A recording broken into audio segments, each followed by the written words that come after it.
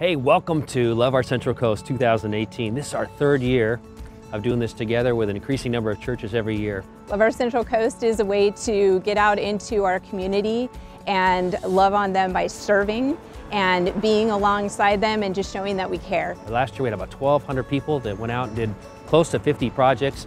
It's going to be about the same number this year. We're looking forward to getting out and blessing our community.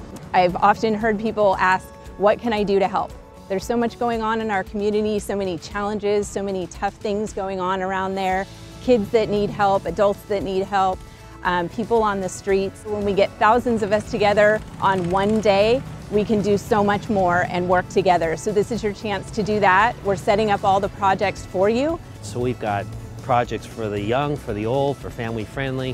One of the most popular projects was right here at this site last year, where a number of people gathered together to serve our homeless. Just behind me, over my shoulder, we're going to be doing a project for the city of Monterey and cleaning up around the volleyball courts.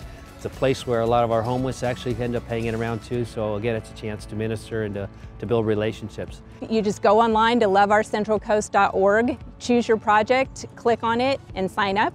And you can go in there and look at the type of project that interests you the most. They're all segregated by geography and by type of project.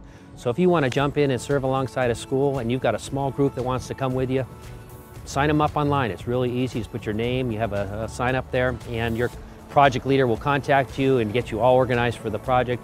We're going to have a project rally on the Friday night from 6:30 to 8. You'll get to hear from some of our local pastors that are participating this year as their churches and just getting behind the event. So make sure you put Friday night and Saturday morning from 9 to noon on your calendar, the 26th and 27th of October.